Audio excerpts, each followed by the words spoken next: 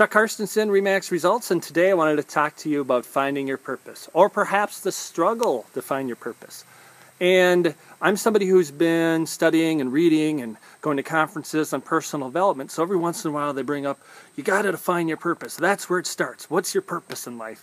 And to be honest with you, it's been a bit of a struggle over the course of those years figuring out what my purpose is. And the reason why, a lot of times I looked out there for my purpose, meaning somebody else had a really good purpose, and I thought, gosh, that sounds like a really good purpose. I should do something like this.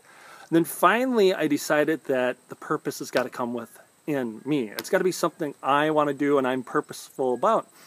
And to start in a basic sense, to give you an idea, my purpose is just to make the most of myself so I can help other people make the most of their self. Meaning, if you can't understand yourself and become aware of your thoughts, your feelings, your spirituality, you can't really help anybody else. So it's got to be coming from within, the awareness of where you're at, and at the basic sense of it, it is making the most of yourself.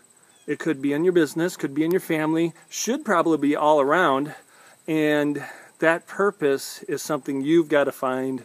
And you can use ideas and use knowledge out there, but it comes from within. The awareness of who you are and who you want to become and who you want to help. So I thought I'd share this because it's been a struggle for me, and I've been really trying to define this for the longest time, and now just more recently walking into the basic purpose of making the most of myself, doing the best I can, and adding value to other people's lives. I wanted to share this with you. Hopefully this helps you define or find your purpose, and have a blessed and prosperous day.